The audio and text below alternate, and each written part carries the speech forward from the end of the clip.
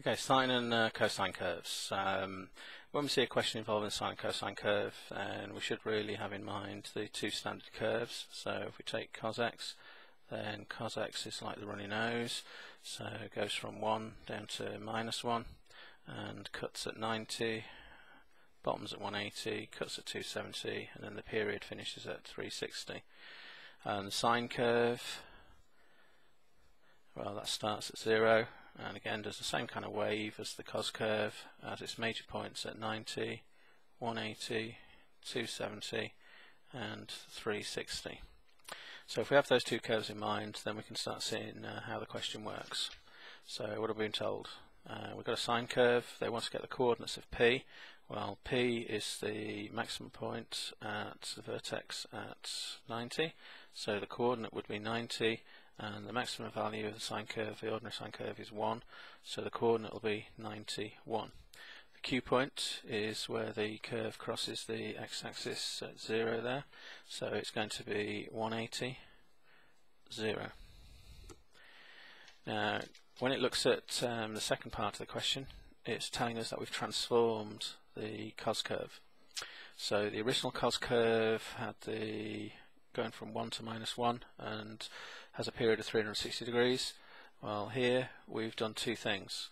We've stretched the original cos curve by 3, so we now know that the cos curve is still looking like the runny nose, but this time we're going from 3 to -3, and the 2 inside the function is actually stretched by a scale factor of 1/2. So in other words, the period is now 180. So our new values are going to be 45, 90, 135 and 180.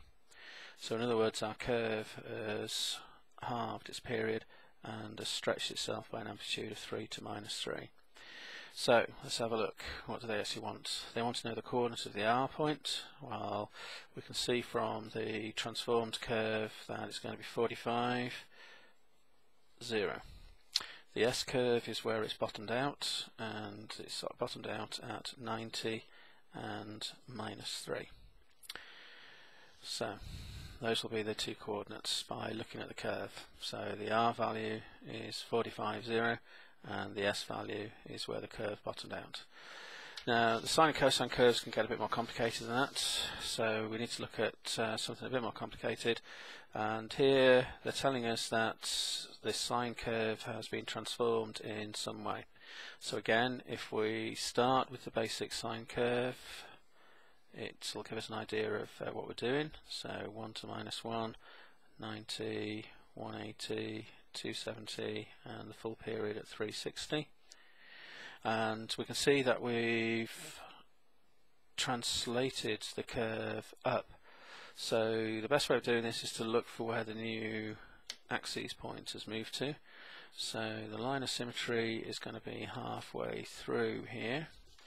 So original axis went through the 0, and the original axis has now moved up to where 4 is. So we can now see that the original curve has been translated up at 4 spaces, so P will equal 4. Now we can see that the x plus 90 part of the function change has moved the curve 90 degrees to the left. So we're now talking about the curve starting there, and it's moved 90 degrees to the left. So what was 90 is now at 0. What was at 180 now happens at 90. What happened at 270 now happens at 180. And what happened at 360 now happens at 270. And what happened at 450 now happens at 360. So we can see that the curve has moved over, and that's the new positions of the values, the cross points. So let's have a look. Q is the translation, the stretch, so we've gone from 4 to 6, so it's going to be a stretch of 2, so Q is 2. So in other words, what went from 1 to -1 has now got a gap of 4. So what was a gap of 2 is now a gap of 4, so it's been multiplied by 2. The line y equals 3 intersects the curve at the points A, B and C. So basically, let's have a look what's happened. So we've gone across there, so we know that's going to be the point 3. So if we look at the translated curve, we can see that, let's have a look, that's going to be 90, and it bottoms out at 180, so that's going to be 180, and we've got a line of symmetry going on here, so halfway between 3, 2, so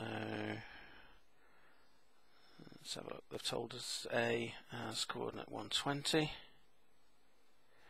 so it's a line of symmetry, so 60 degrees away, so this must be 60 degrees away, so that's going to be 240.